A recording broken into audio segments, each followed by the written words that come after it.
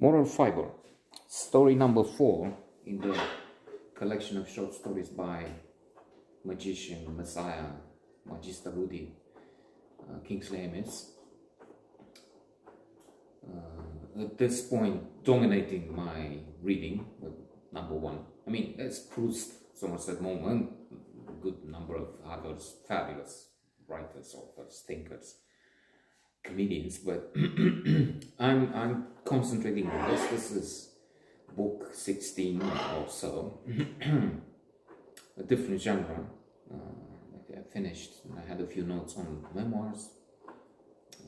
Take a girl like you, Russian girl, amazing books, and wonderful short stories.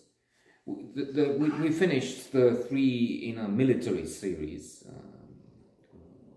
My Enemy's Enemy, Court of Inquiry, and then I Spy Strangers, more Parliament. And now we have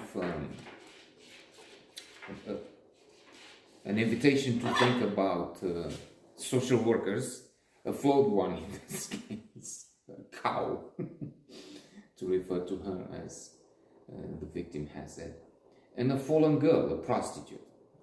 And there's a little bit of a meditation here on what's right, what's wrong, what's moral, what has moral fiber, and what not. Moral fiber being the title.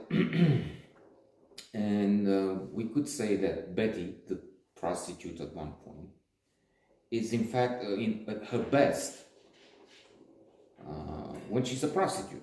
Sex workers, it would be called today in politically correct terms, because she has sex with quite a few men, but she's free, she's happy, she's thriving, she's provoking physically, I guess, but also spiritually maybe too grand, but well, to best intellectually. That is, she comes to the narrator and talks to him, and why don't you go out? And she has a good time out in bars and fun, and she's talking, communicating. As I said, she's out there, she's brimming with energy. Whereas when she's taken out and down, like that social worker, who is the villain in the which is counterintuitive and paradoxical and absurd in some ways, but there's fun in it and there's a provocation in it. And it's not always black and white, mostly it's grey, as we know. You don't have perfect people and perfectly vicious on the other side.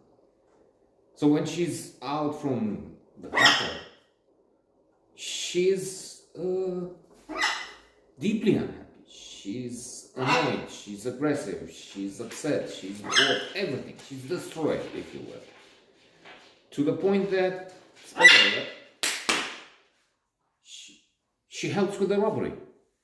And she ends up being sentenced for a short time. We can't do this anymore, we have to wrap up. And I have to take on this sex worker here.